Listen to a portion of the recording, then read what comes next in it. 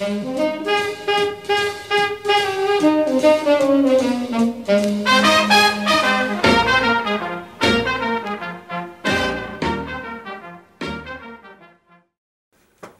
back to the Mini Machine Shop. I'm Dave.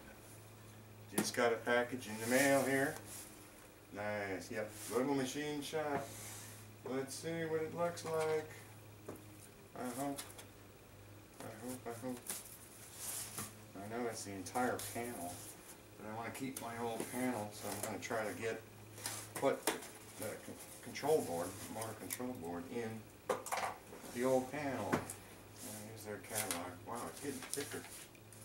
They're adding more stuff. This is a lot thicker. Oh, we got an Eagle Oiler. Alright. Hey, a box in the box. Alright. So, get rid of that. That's kind of messed up.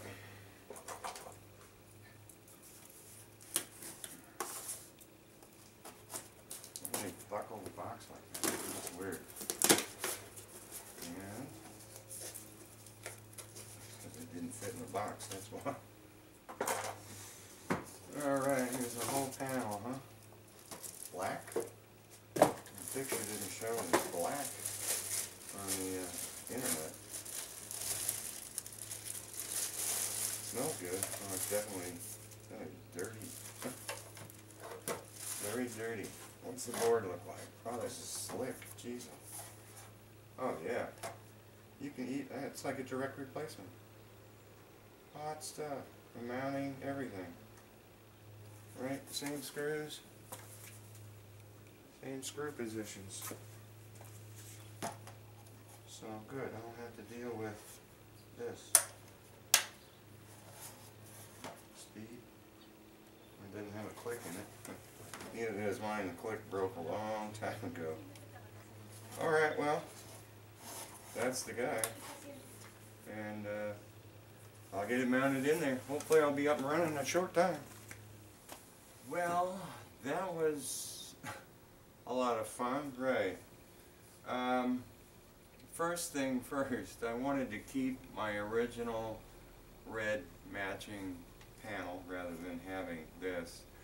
Do not attempt to swap like I did unless you really know what you're doing. You'll need the Phillips screwdriver, magnetized. Well, no, it doesn't matter because that's why you need long needle nose, because the board actually lines up with the existing screw holes that are in the front plate. But the screws they supply and the screws that I had in the old one are not magnetic, and there's one spot that's real tight and you're going to have to drop the screw down with needle nose. As far as soldering, you're going to need a serious soldering iron because it's some coating on the wires that you have to scrape off to try to get it to resolder into the old panel. You'll need a solder sucker to clean it up. You'll need some very good dikes, screwdriver, plier, or wrench, crescent wrench. That was a lot of work. And after getting it in there, you turn it on and nothing happens. And I'm double checking the wiring, the fuse, everything. Called the little machine shop.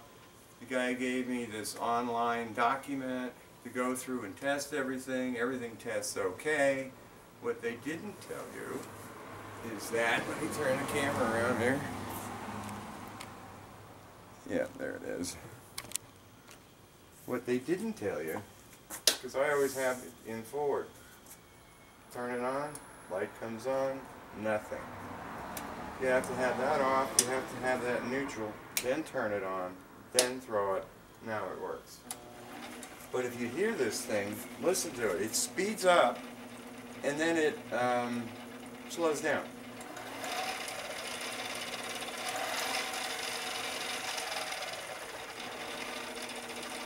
This is a messed up controller. Whoever designed this, look at that.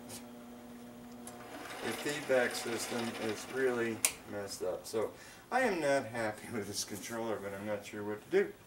So that's my report for now.